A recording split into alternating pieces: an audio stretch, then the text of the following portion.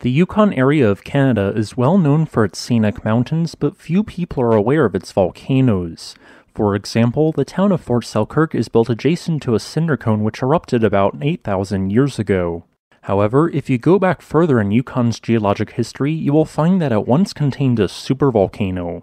In a series of eruptions, this supervolcano known as Bennett Lake covered the landscape in several hundred meters of ash. Although long extinct, its eruptive products continue to bring economic opportunities to this region of Canada as they are rich in both gold and silver. In some cases, the two metals even combined with one another, forming a unique mineral known as electrum. The Bennett Lake volcano can be found stretching across the border between Yukon and British Columbia, where it is 80 kilometers south-southwest of the city of Whitehorse. Although it is no longer visible, this site used to contain a massive depression in the ground known as a caldera. Its outline is shown on screen, measuring 30 kilometers long and 19 kilometers wide. Approximately 58 million years ago, the Pacific Northwest had a familiar appearance but contained a network of even taller peaks than seen today. Offshore of Yukon, a major tectonic plate collision was ongoing as the Kula plate subducted underneath the North American plate.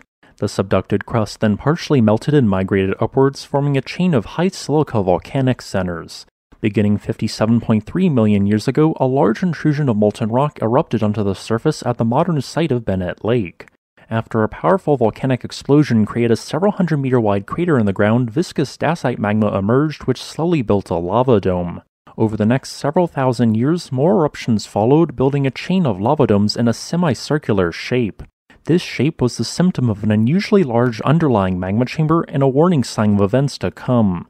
Eventually, the lava dome-forming eruptions became unusually explosive as the underlying magma chamber now contained a high amount of volatile material. A subsequent pause in activity allowed for pressure to slowly build in the underlying magma chamber, which culminated in a catastrophic eruption. As this large eruption finally began, a series of vents from an underlying dike simultaneously erupted, producing a plume of gray ash which shot 46 kilometers or 150,000 feet into the atmosphere. However, some of this material was too heavy to rise into the atmosphere, and as a result, part of the eruption column collapsed downwards, generating unusually energetic pyroclastic flows. These pyroclastic flows were up to 1 kilometer in height and raced across the surrounding landscape, traveling up mountains and seemingly defying local topography. These flows burned all vegetation in their path, reaching more than 120 kilometers distant. Then, due to the large amount of erupted material, a 30-kilometer-wide section of ground collapsed downwards, forming a massive caldera. However, the eruption did not end there. Over the ash-coated landscape, dacite and rhyolite lava domes erupted in a relatively non-explosive manner. Then, after a several-year pause in activity, a second phase of the Plinian eruption resumed. This lengthy eruption lasted potentially as long as 100 years, containing 3 smaller VEI-7 eruptions, each separated by effusive lava dome-forming activity. By the time the caldera collapsed a third time, the ground had been coated in up to 700 meters thick of ash. After a series of less viscous andesite eruptions built a small stratovolcano, eruptive activity took the lengthy pause. Over a several 100,000-year-long time span, water carved out distinctive valleys, and parts of the caldera rim collapsed downwards, forming large debris fans. Despite the lack of volcanic activity, the magma chamber was slowly refilling, causing the ground overlying it to be uplifted and forming a resurgent dome. It is during this period that warm fluids rich in gold and silver migrated to the surface, depositing large quantities of material there in altered rock. Eventually, alkali-rich elements built up sufficiently in the magma chamber that a second massive eruption occurred. This eruption once again coated the ground in a several hundred-meter-thick layer of ash and caused a volcanic winter around the globe.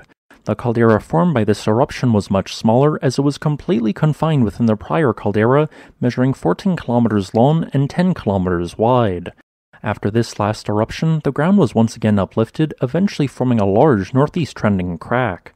Despite the tens of millions of years of erosion which has occurred since, the remnants of this crack and the underlying dike which caused it remain as a large valley which is outlined on screen. Thanks for watching. If you would like to request a specific topic, please leave a comment below. Additionally, I would like to thank my new patron Maria Larkin for supporting this channel.